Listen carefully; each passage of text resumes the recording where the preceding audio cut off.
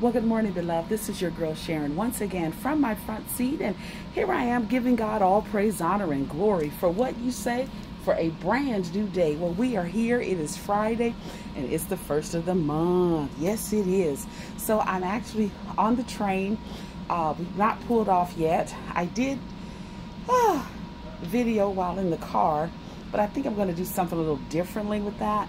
So I'm not going to use it. Anyhow, I'm here. And I give God the glory. It's Friday, beloved, and we made it. By the grace of God, as my granddaughter says, Mommy, we made it. And so we are here, and I'm in a mask because the sign says TSA requires masks be worn when on this train. So, but there I am. Hey. So anywho, we're here. I'm in the car by myself. This part of the car.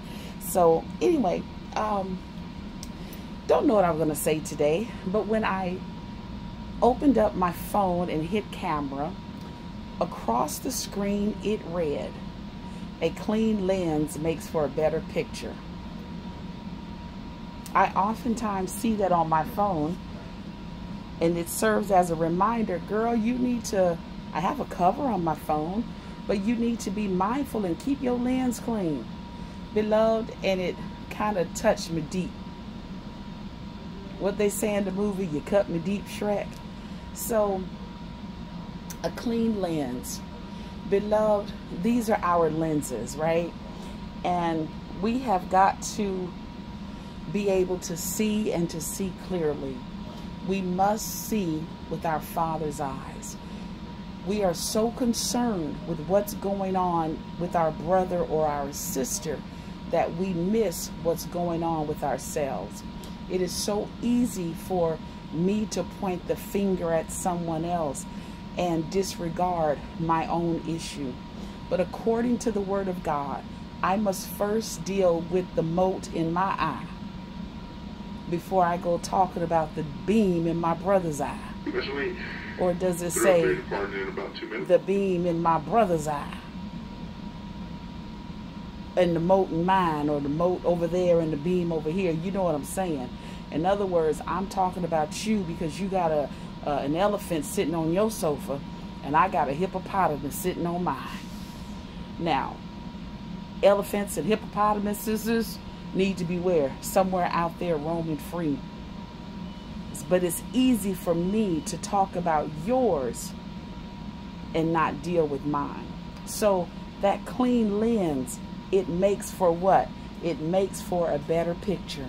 So when we allow God to clean our lens, when we allow ourselves to get into the Word of God and to study, to show ourselves approved, a workman needed not be to be ashamed, doing what? Rightly dividing.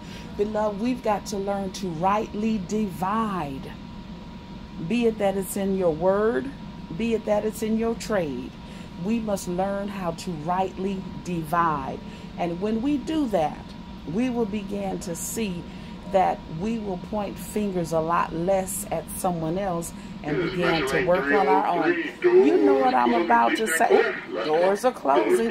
You know what I'm about to say. Let me get, I can't say let me get out this car and get on that train because I'm already on the train. Well, let me get my legs stretched out and let me get myself ready for the ride.